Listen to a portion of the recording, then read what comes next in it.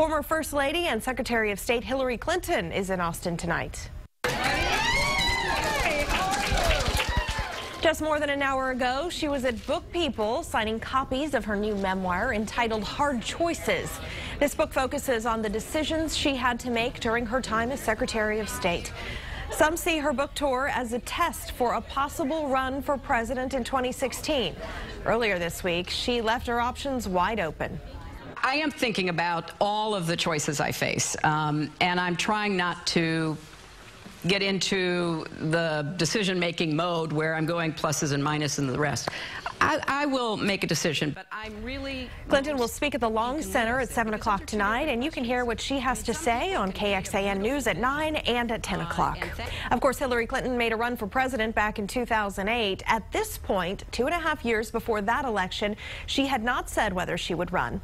Clinton did not announce her run for president at that time until January 20th of 2007, 654 days before the election.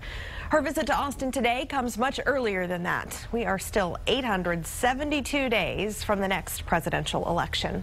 If Clinton were to run, some Republicans who might run against her spent their day at the Faith and Freedom Forum in Washington speaking about a variety of issues.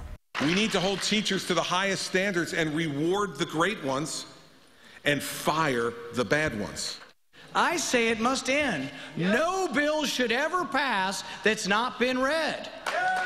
We're not going to win very many elections if people don't think we care about them. If the average American doesn't think that we have an agenda and a message for them. Republicans seem split on who they want to see in the White House in 2017. In the most recent CNN poll, Senator Rand Paul, who you just heard there, comes in first at 14%. But as you can see, 9 other Republicans split the rest of the vote. On the Democratic side, another poll shows Hillary Clinton is a strong favorite with more than 60%. Vice President Joe Biden came in as a distant second place with just 8%.